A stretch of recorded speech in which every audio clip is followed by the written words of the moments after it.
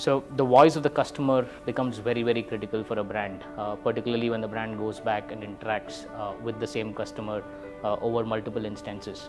So I have one team that works only on figuring out what customers feel about their experience, what do they have to say about the process, was their booking smooth, did they have a great time, was there anything that we could improve upon, and we take the onus and the initiative to go fix them, working across with multiple functions.